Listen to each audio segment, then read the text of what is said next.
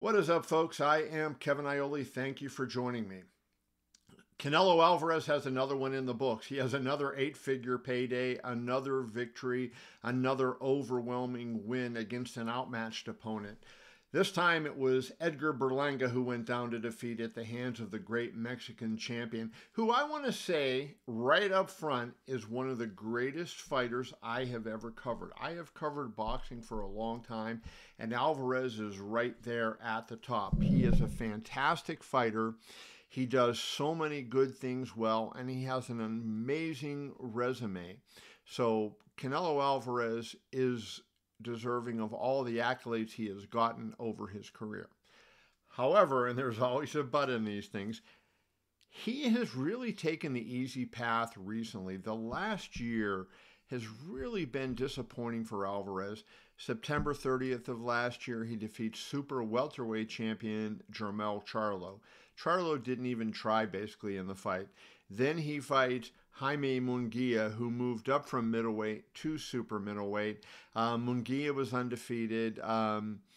Not a lot of people gave him much of a chance against Alvarez, and he did not win that. Alvarez looked like he carried him over the last few rounds, and Alvarez wins a unanimous decision.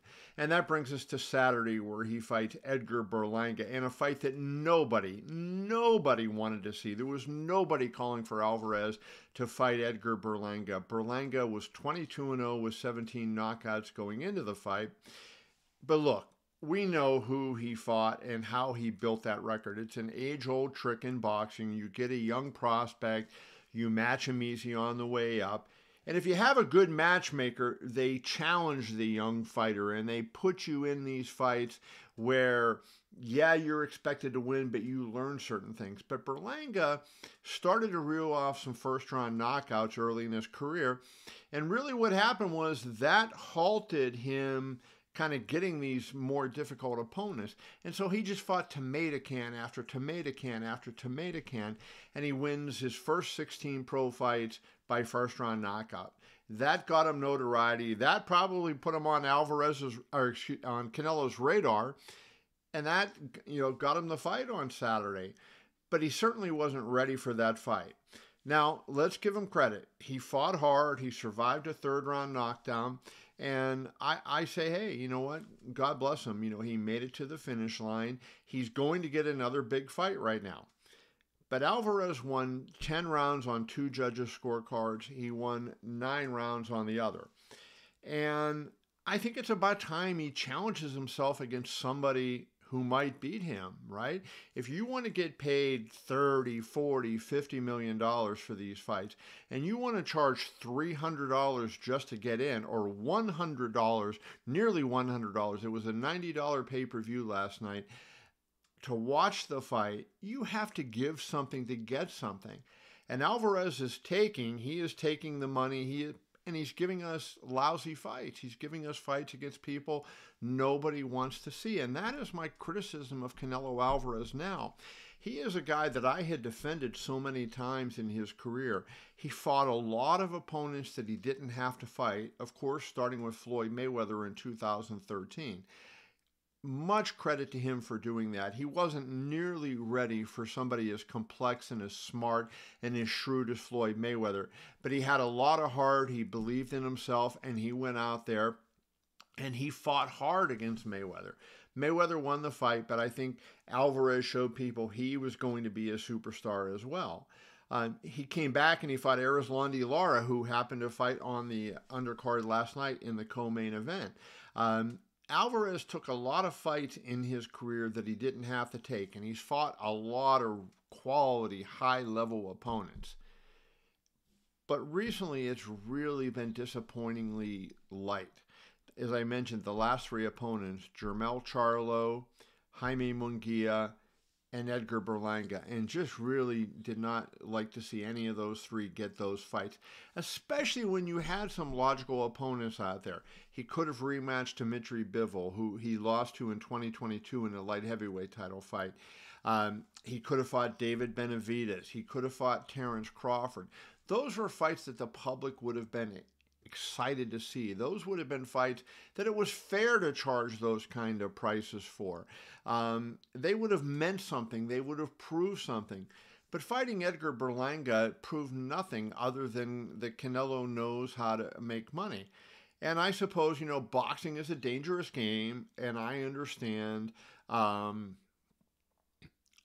that you want to get everything out of it that you possibly can. I have no problem with Alvarez making a lot of money for that, because these fighters all take risks and they put their lives and their bodies on the line when they step between the ropes to fight. So I have no problem with him making money, but you also have to give something to get something, and he's not giving right now. That is what's really disappointing in what's going on here. Canelo does not get along very well with Oscar De La Hoya, and the Golden Boy was one of the great fighters of his generation. He promoted Alvarez for much of his career until they had a falling out a few years ago. And look, I am with Canelo on understanding why he didn't want to work with Oscar De La Hoya. Oscar's kind of gotten a little zany. But if you look at Oscar as a fighter, strictly as a fighter and nothing outside of the ring, there were few like Oscar. Oscar fought everybody, and he fought fights all the time that he didn't have to take. And he did a couple of things that I think that Canelo would be wise to pay attention to.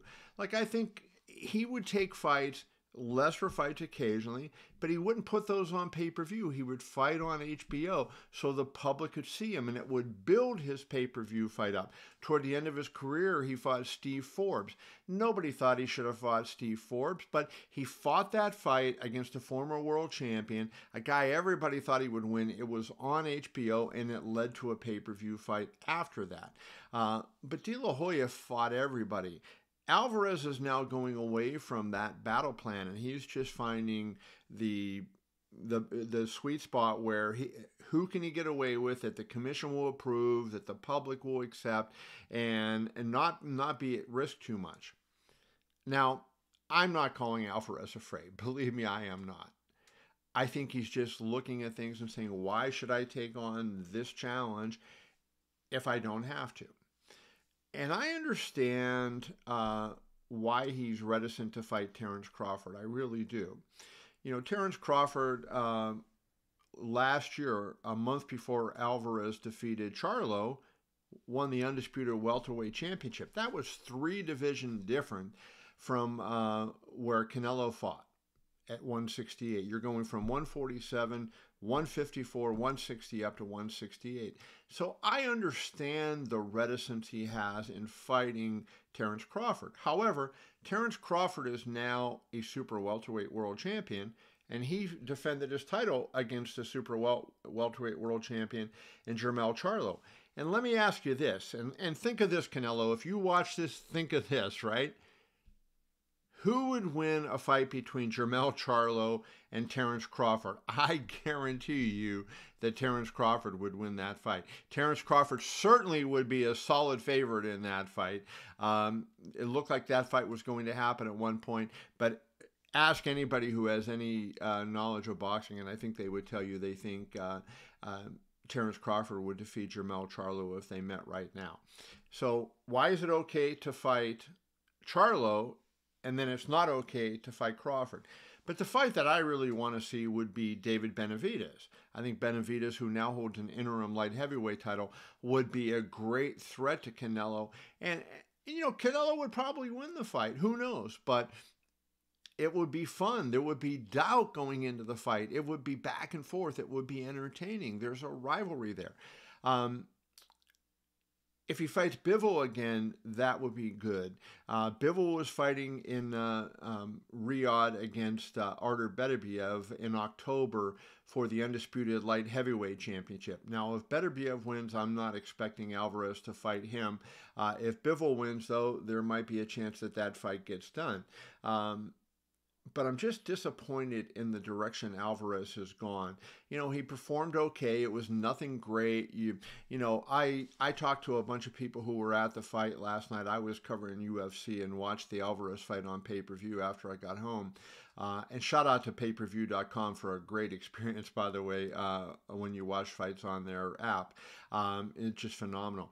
But anyways, And I asked a lot of people who were there what they thought. And the word that I got from so many of them was meh. You know, was it a good fight? Meh. You know, there wasn't a lot of excitement about the way Canelo performed in that fight. And that's too bad because he is one of the big stars and one of the great talents in boxing.